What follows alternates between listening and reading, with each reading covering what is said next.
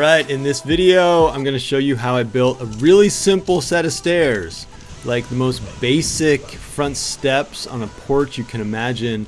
And I started out by getting rid of the old beast that was in there, this concrete set of stairs. It actually ended up being concrete and brick, kind of like an amalgam of the two. And at first I thought I'd be able to haul it out of there, just pull it out, but man, it wouldn't really move, so I ended up busting it up into pieces, dragging it on my trailer. You know, you probably won't have a situation like this if you're building a set of stairs, but whatever you do, you got to clear the site, right? So you got to take out the old steps. Maybe they're wood, maybe they're concrete or brick or whatever. Get rid of them, give them away. Fortunately, in my town, there's concrete recycling, so I was able to recycle a bunch of this. All right, now it's time to get busy measuring out the area that I'm going to build this stair on. And this is the thing that sometimes trips people up, but it's pretty straight up. Basically, you got to calculate your rise. So I'm going to say that from this point here to this point here, the top of the nosing is my rise, and that is about 23 inches. Over here it is closer to like 21 inches on that side. So you just subtract the first step when you calculate your step heights. And step height's usually like 7 or 8 inches. So that's pretty straight up. It's 23 inches to the top. Minus 7 gets me down to 16. And then 16 divided by 2, those are 8-inch risers. So it's pretty straight up. This is going to be 2 steps. There's going to be 1 step, 2 steps, second one right here, then you're going to step up. The other thing to think about is where you're going to secure your second step. I've got a thin board here, but there is a framing member back behind. So I could hang stair stringers here, or I could just build boxes. And then the other consideration are the banisters, or the newel posts. And I'm going to put a newel post here and a newel post over there. That way it'll have 2 railings next to the staircase. So I got a nice post right here. So I'm going to put my first one right here. It'll kind of tie in with the sidewalk. And I'll put the second one right over here, and that'll tie in with this post. That way I'll have a railing coming off of each post, and it'll actually be a little more secure. They'll have a connection up at the top and a connection at the bottom. Alright, so with things calculated, I knew where to dig my holes. Now, I dug holes for my posts, and I'm sinking the posts in the ground in concrete. And that's not the way everyone does this. Another way to do it is to attach your post to a concrete pier or sill. And I just find that if you attach a post, even if you use big brackets and concrete screws, it doesn't end up being quite as solid as if you sink them in the ground in concrete. So I decided with my big 6x6 posts just to bury them and sink them with concrete. That makes these posts unmovable. It's amazing how much leverage you can put on a newel post when you're swinging around a staircase and running up a staircase. So anyway, that's the way I did it. It's also worth taking some time to level them, plumb them, make sure they're aligned, and the same height with one another.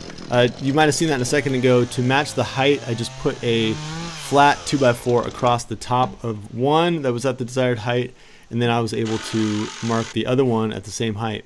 So those are my newel posts, and that's kind of like the centerpiece of the staircase.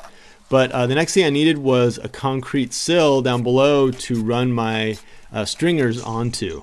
You know, kind of like a real solid foundation. And I made some reference marks on the newel posts that relate back to the deck itself. So the porch has a height, you know, the top of the nosing, and then the ground has a level. And between those two, you want to make sure you're really level and specific. One side of your sill isn't higher than the other, one side isn't lower, etc. So anyway, it took a little bit of time to make a basic frame. I used pressure treated stuff here just because it's what I had on hand. You can frame up with regular 2x4s because in almost all cases you're going to be pulling that wood framing away once your concrete is poured. The rock aids in drainage, and then you're ready to pour your concrete. This is a pretty basic sill, just big enough for the stair stringers. You can pour a bigger one. You could actually bring your stairs down onto a patio or a concrete porch or whatever you have. But in this case, I was dealing with soft ground, so I needed to pour concrete. One thing to note is that this concrete on top, I didn't finish it perfectly level, because if you do that, you'll end up with water pooling. Instead, it just has the slightest arch on the top of the concrete, and that way the water sheds away.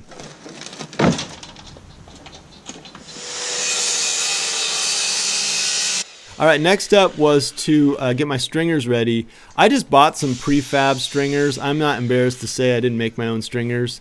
There are plenty of videos on YouTube. Wait for it. Check this out. There are plenty of videos on YouTube about making your own stringers, and it's not a hard process. But just to save some time, I went ahead and bought a couple short stringers. They're like 10 bucks each. I cut them down because, like I mentioned before, these are just 2 steps. They're like really small staircase. I set up my 4 stringers. If you use fewer stringers, you know, in a porch this wide, you're going to end up with some bounce, and I wanted these to be rock solid steps. You'll note that I also have a ledger board. That's that pressure treated 2x4. And the ledger board is important. I use those whenever I put up stairs to set the stringers on. It's just, I think it's a really cool method. It means that you can notch your stringers, and they're connected to the ledger board not only by your fasteners, but just through a joint, like a simple piece of joinery. These screws are really kind of superficial just to hold them in place. But this part's important. You got a 2x4 across the top between the 2 external stringers, and that 2x4 marks exactly where the other ones are going to go. Just because you don't want any variation in level between all these stringers. You know, you want them to all be totally lined up and matched so that your stairs are just perfectly flat. Alright, so with the stringers in place, with those screws on top, they're kind of flexible. I was able to plumb them and true them, get them all set, and then my brackets go on. You know, these are just typical metal brackets, and they will hold your stringer in place on top. Now, the stringers are also attached to the concrete down below. That avoids uplift, so for some reason someone came along and decided to like power lift these stairs, they couldn't lift them up, or if there was like a strong wind or something. So what I did is I just took some brackets, bent them at a right angle, and attached them to the concrete with concrete screws. You could bury your brackets in the concrete, and actually I had planned to do that and I just kind of forgot. But if you bury your brackets, great. If you screw them into the concrete, that's just as good. I've got 4 brackets on there, and the stairs are now attached to the concrete and to the porch. And after that, I just filled in around the concrete, kind of prepped the area a little bit. And you know what? It's like 7 minutes into this video, and we've almost got some stairs. I used pressure treated 1-inch thick decking for the stairs, and I think that works out really well. I like the look of it. It's solid. Some people use 2x stuff, you know, like 2x8s, 2x12s.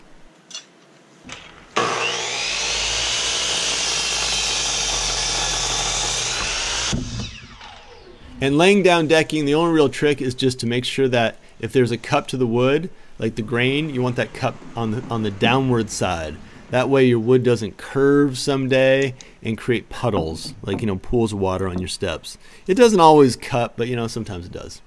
Alright, so anyway, I got the stairs in place, 4 pieces of wood, pretty simple like I was saying, and I pre-drilled all these things. It is tempting with new wet lumber to just put your screws right through it, and you often won't even see cracks, but I found that after a couple years when it dries out, sometimes splitting and cracks will form. So it just takes a minute to pre-drill, and it's totally worth it.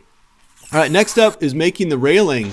There's a railing on each side of the step, and I just used a simple 2x4, again pressure treated, and I put a little bevel on the top, or a chamfer, or whatever you call it. That's because I wanted it to match the existing railing. So you got the green railing on the left, and I wanted to, you know, tie this in and make it look pretty much the same. It's not identical, but it's close. So I attached the railing to my posts, the newel post on one side and the post on the porch on the other, and there's a good connection I was talking about. And then I notched out the bottom piece. This is the bottom piece of the railing, and I did it this way because that's the way the person had done it who built the rest of the porch railing, and I just wanted it to match. It's kind of cool. I notched it out so that the vertical pieces of the railing can fit in that notch. And then you'll see that I also had to fabricate some little spacers to kind of fill the void to keep water out. You'll see that in a second. Now to fabricate the railing, I just took a 2x8 and ripped it down to 1.5 by 1.5 inch pieces. And you can buy that stuff at the hardware store, but I just find it's cheaper and sometimes more solid if you fabricate it yourself. The gaps on this porch were 4.5 inches. Now, the building code calls for 4 inches, and I could have gone with 4 inches, but instead I went with a match. I did 4.5 to make it look just like the rest of the porch. The deal with this porch is that it's not even 2 feet tall. So by code, you don't even need a railing on this porch. Also, the height of the railing was a little bit non-standard. It was like 32 inches instead of 36. So I just matched it to the existing railing. This is an old house. This is like a 19th century house. And just to keep it authentic to the original design and the existing porch and everything, I matched everything. And then here you can see those spacers. These fill the gaps that I created on that bottom piece. And after some sealant, just totally keep the water out. You want the water to shed off this baby. Even with pressure treated wood, you know, you don't want water getting anywhere really in your wood, because over time you'll end up with bugs and rot and whatnot.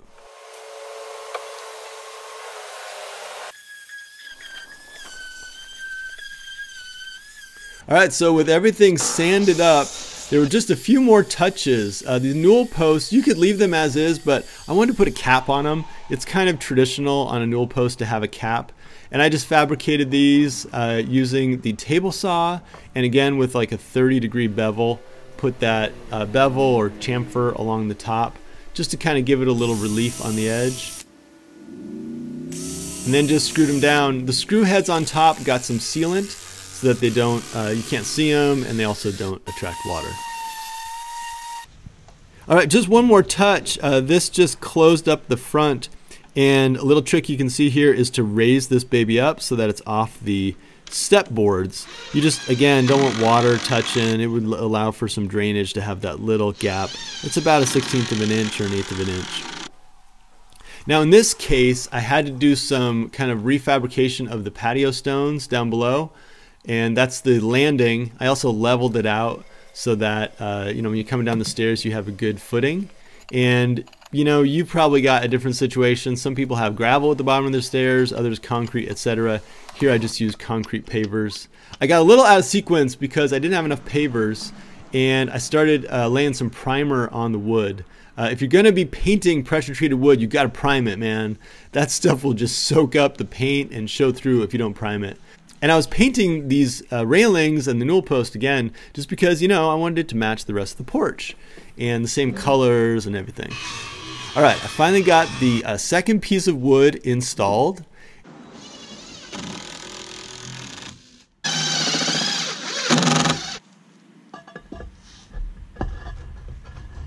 And after that, I cut down some pavers just to make it all kind of fit together. And this is all set in sand. You know, if you're laying pavers down, you got to do it in sand just so that they kind of level up and flatten down and don't get warpy. I also worked some sand into the cracks. And later I did that with a broom just to make sure all the gaps were filled.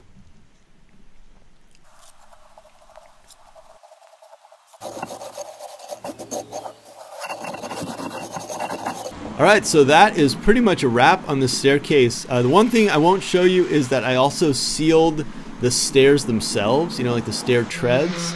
And other than that, it's just a coat of paint to match the existing staircase, and this thing's done. Hit me up with a comment down below if you have questions or thoughts or concerns or whatever. I've got another video about building porch railings, just exclusively railings. It is just so cool to be able to rebuild a set of stairs. It's like really empowering, and I'm just amazed by how many houses need this job. You know, how many houses need a new set of stairs, and how it makes the whole experience of entering the house just that much better. Anyway, thanks for checking out the video. I appreciate it. Comment, subscribe, share, all that stuff, and I will see you in the next project.